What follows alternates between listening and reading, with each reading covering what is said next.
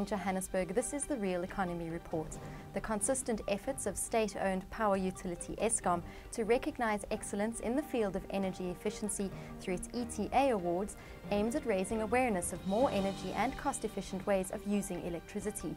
As a result of this, Eskom Sustainability Executive Dr Steven Lennon speaks to Zandile Mavuso about the benefits of energy efficiency across industries witnessed through last year's ETA Awards winners. Energy efficiency is one of those things that whenever we talk about it in Eskom, we say it's an absolute no-brainer.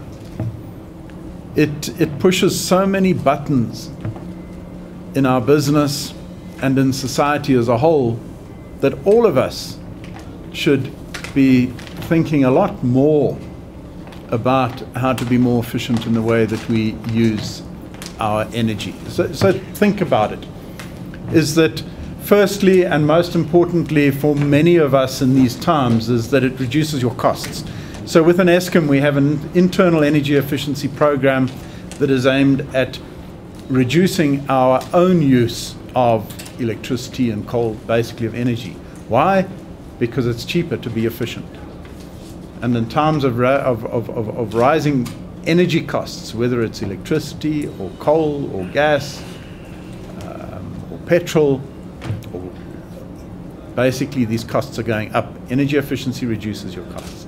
It reduces your environmental footprint. Every kilowatt hour of electricity we produce uses around about 1.4 litres of water, for example.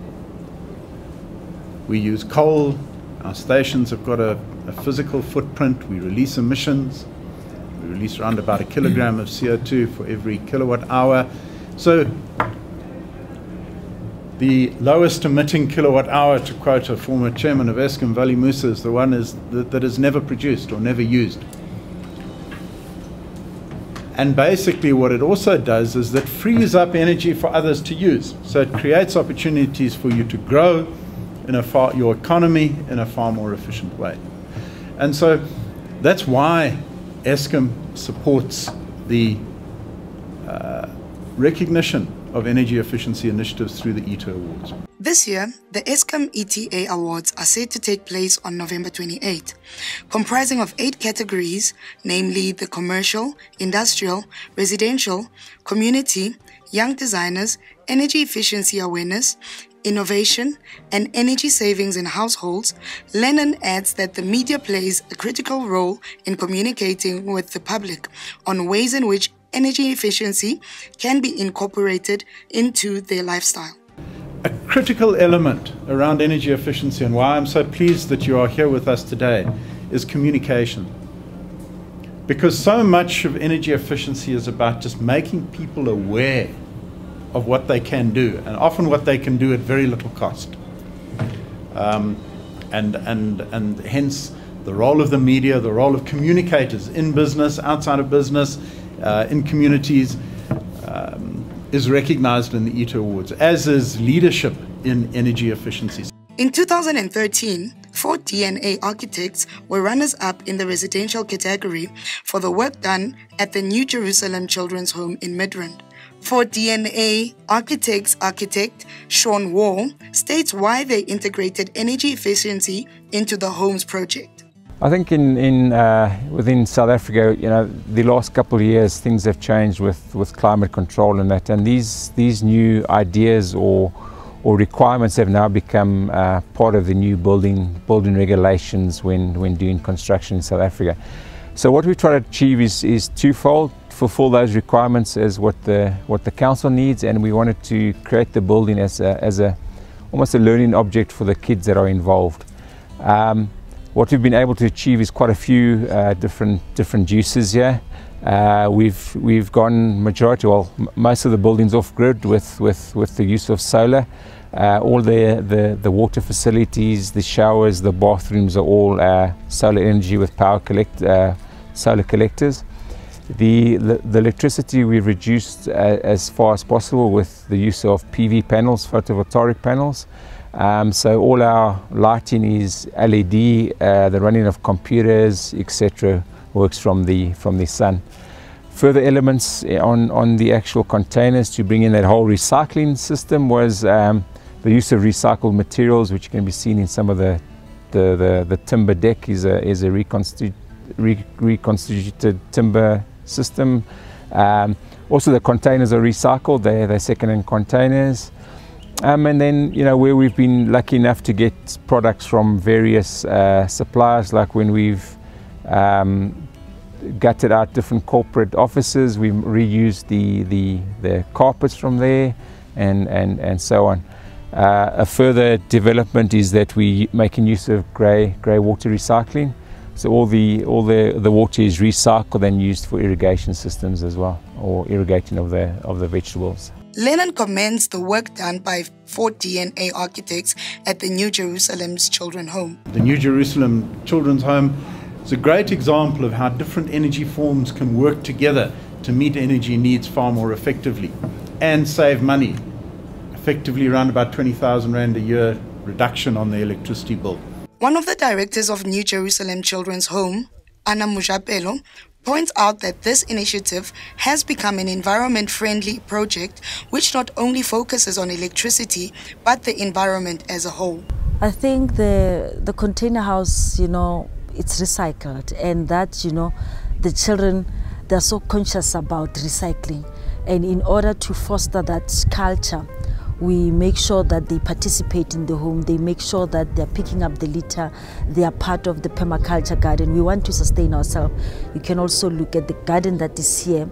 The children from the home are actually maintaining it. And we've got also the second permaculture garden that is being maintained by the preschoolers. And they're harvesting. If you see them when they are harvesting, the excitement is just great. And also we make sure that they attend educational excursions, you know. They form part of the conferences where they will be presenting about saving energy and recycling, and about, you know, we also harvest rainwater, and they are conscious about that. That, you know, water should be saved. We should, you know, make use of the rainwater. And also, if you look around, we've got a biobox system. All the grey water from the kitchen, from the toilet, from the laundry, we recycle that. And around the yard, we've got, you know, plus minus 200, you know, indigenous trees that, you know, we use that grey water to irrigate, you know, the tree, you know, the environment. It has made a big difference in the sense that, you know, our bills have gone down, and also the kind of heaters that we are using, they are eco-friendly and they don't take that much of energy. So there is a big difference. And even sometimes when you've got, you know, no electricity, the container house will be our shining light, you know. And it is our dream that each and every building around, you know, in New Jerusalem should be solar powered. That is our goal for 2021. And also we are focusing also with the water, we are going off the grid completely. We'll be connecting our borehole with all the storage system, and we'll be using the borehole water, which will be also ozonated. And in that way, we believe we'll be saving also, you know, quite a lot of, you know, costs in that regard. In the energy savings in households category, Don Burrow walked away as winner. He highlights the reason why he entered the competition. We've reduced our consumption of electricity over the past 17 years by about 75%. And so if we were still using electricity now, like we were using it then, we'd be paying about 20,000 Rand more per year. We've done that through a variety of changes, some big changes like changing all of our lighting and changing the way we heat our water to using the sun, and with a whole lot of little changes as well, just being careful about taking shorter showers and turning the lights off when you're not using them, and using the stove instead of the oven, the little things like that. Having witnessed how cost-effective using off-grid energy is, Barrow tells us more about how much energy he has saved and reduced since using off-grid and on-grid electricity simultaneously. And in addition, our pool pump, we've switched from an ordinary pool pump to a variable speed pool pump, and it uses about, well, 1/5 as much electricity as our pool pump was using before. Eskom ETA Awards Coordinator Anna Marie Murray indicates that in this year's awards, Eskom hopes to attract people with more innovative ideas on how to save energy. Eskom also expects more entries than in 2013 across all categories. Well, we always hope for more innovative approaches to things. Your commercial, residential and industrial categories are more your formal technology implementations, but we're looking at people, the big companies, getting more savings than previously. Innovation, we always hope for something that will blow us out of the water. We're also trying to get into funding avenues for these innovators, so it helps if they really come up with amazing stuff. The young kids always blow us away. They are just amazing, the thinking that they've shown over the years. We expect a lot more renewable energy because that has been growing over the past few years, where people are now really starting to implement solar and wind energy and those type of energies. We also expect a lot more growth in the renewable energy sector. As we've been seeing over the last few years, people implementing solar, wind, even biomass is coming to the fore. And on awareness, we're hoping to see a lot more companies, media, individuals spreading the word about energy savings, because I think as a country we need these people to really get the movement going around energy saving. Other news making headlines this week: the state mulls Eskom's comprehensive sustainability plan. iTech's former MD Mark McCleary and rugby star Bob Skinstad relaunched technology distributor Seatech, and top-level intervention is needed to salvage the Anglo-American and New Largo talks. State-owned electricity producer Eskom has confirmed that it's handed its comprehensive sustainability plan to Public Enterprises Minister Lynn Brown, who is a key participant in an interministerial process set up to deal with the utility's financial problems. We have submitted a comprehensive sustainability plan. Now, that plan is the subject of further engagement with relevant departments in government. Those engagements are continuing.